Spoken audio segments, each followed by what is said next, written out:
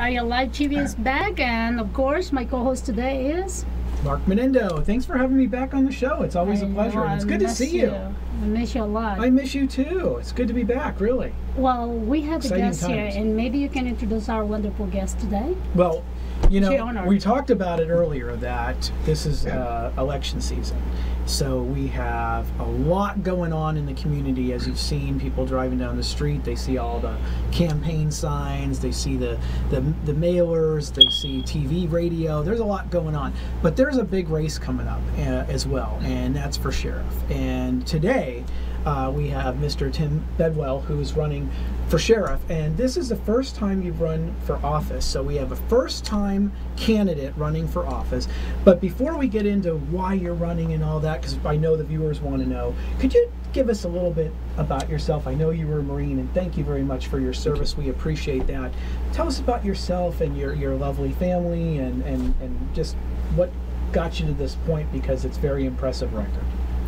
I joined the Marine Corps in 1975. I was a Marine for 20 years. I retired in 1995.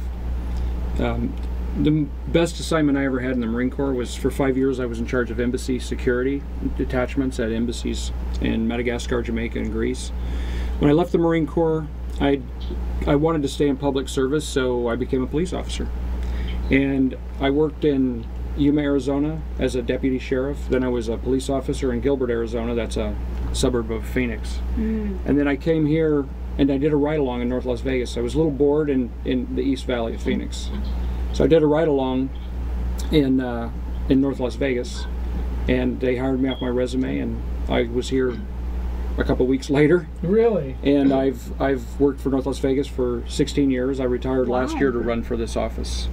You know, I have a wonderful family. You do? I do have a big family. I have 4 daughters and 2 sons, and careful.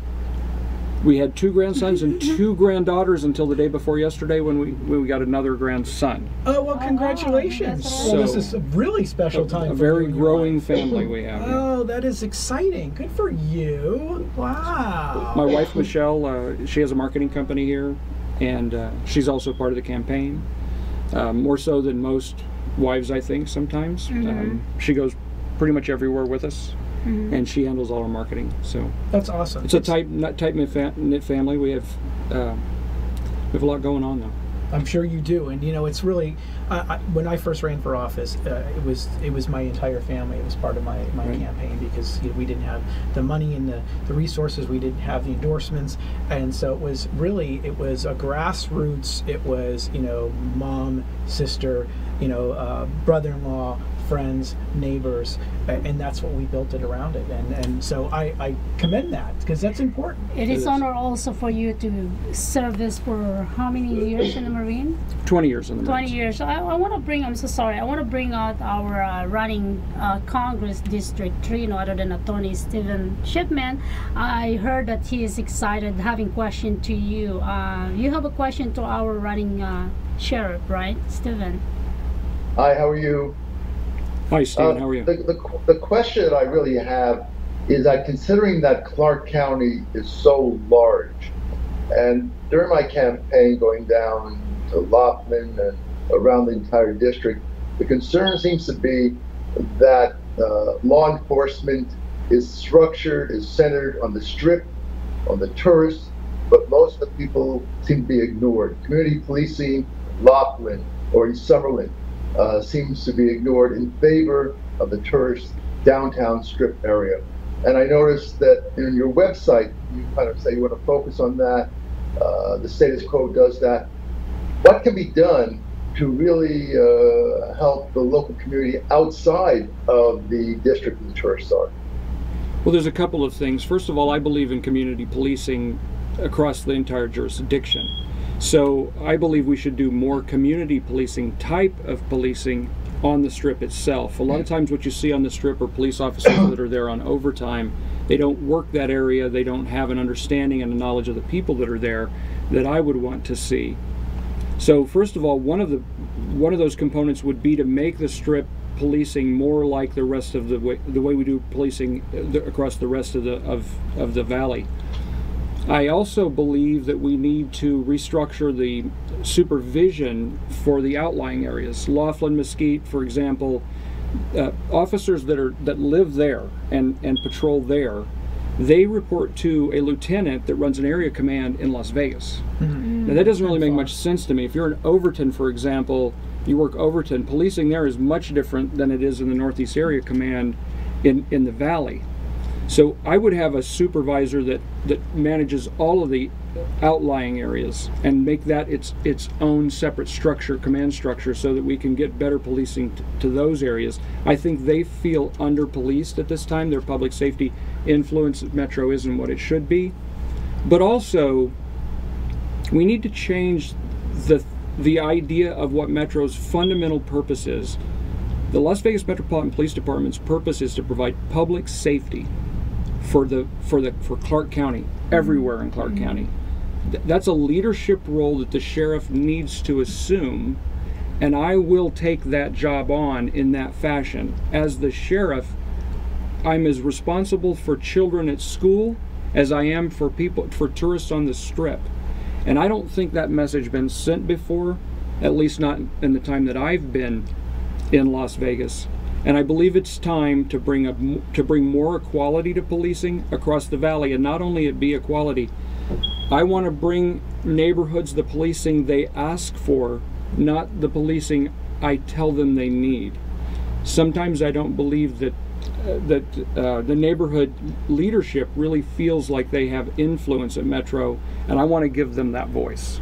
Well, I have so many questions with you on our third segment. So I heard some education or the school. I had that question too. And also, you can also address the place of the Raiders location. Is that also safety? That's some of my question. The second question.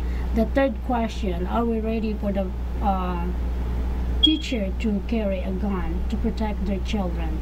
So that's my fourth question. But do you find that they use the word Las Vegas? This may have been fine 20 years ago, 30 years ago, but isn't the whole concept of the Metro Police for a county that's larger than the state of Connecticut, that's hundreds of square miles, isn't it perhaps a new model to have actual local police departments in many of these facilities and have a sheriff for the county, but let the municipalities have their own self-rule in terms of policing? Isn't that perhaps an issue? I'm certainly open to that discussion. My position on it right now, though, is that we already have a police department in North Las Vegas. The city of Las Vegas has their own marshals. UNLV has a police department. CSN has a police department. Mesquite has a police department. Metro polices about 600,000, 700,000. And by policing, I mean providing public safety, direct patrol in all of unincorporated Clark County, the city of Las Vegas, the city of Laughlin, and a few other small areas like Searchlight. I wouldn't propose breaking that up, because I think it's efficient the way that it is. I just think it needs to be managed better at the leadership, at the top of the leadership structure. And one of those things that needs to be done is we need to break the good old boy syndrome that the only ideas that matter are the ones that I invite to the table. I'd like to see differing ideas, and I like to see competition for ideas at the top level, so that we give people the best policing, the ideas that work the best, and also we bring in the community and ask, what do you want? And I think that's where the disconnect is right now. And lastly, and perhaps because I'm a driver around, I'm sure you too, one of the biggest complaints is a lack of law enforcement, the real enforcement of traffic. For example, speeding on the highways, on the local streets. It seems that they don't care that you go on some expressway when the speed limit is 65, you see cars going 90. Right. You go down roads on Canyon Fairways area where it says 35 and they go 50. If you go 40, get beat. There doesn't seem to be much of an enforcement on the driving or the speeding, whether it's tourists or local people, especially outside the Strip area. Is that a valid point or not?